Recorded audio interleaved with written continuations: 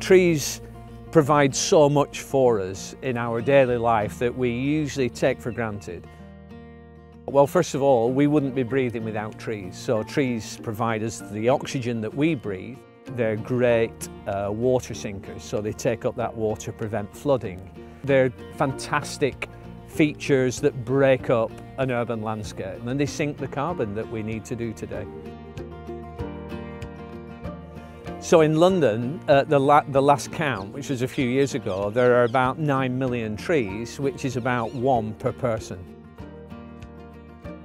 If we compare trees in an urban situation to a woodland environment where they come from, in a woodland environment, they shelter each other, they shade each other, they give each other protection, and when a tree's feeling down, there's another one there to help it. So they do support each other. It is an incredible setup in a woodland. In an urban situation, we don't have that. So trees are often planted on their own, in a street, in tarmac, in a car park, with everything going against them. So, you know, they have to be really, really strong to put up with that and survive. What we're really interested in is the issues associated with air pollution, especially a particular matter, very fine particles. And that can affect the ability of the tree to photosynthesize, so to be able to get the energy to grow. So you often see that trees are slightly stunted and wilting. So it really does have a huge negative impact on the fitness of a tree.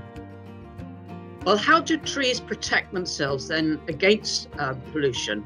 Well, they can do that in different ways. There's a physical way, and that has been recorded over time by them decreasing often the size of their leaves and the thickness of their leaves, and often they come a little bit more hairy.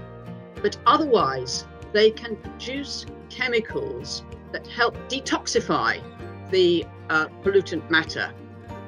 We're interested in being able to monitor the effect of pollutions on the trees on our site, and we've been doing that now for a few years. And we've been helping to compose an index that has been used internationally, kind of air pollution tolerance index, so we have a better idea about the diversity of trees and how they are able to protect themselves. I think at this time, in this era that we live in now, never before has a botanic garden and arboretum become as important, because you can come to Kew or any other arboretum or garden, tree collection, in the world, and you can observe trees, see how they grow, and start to decide whether a tree is fit for an urban setting.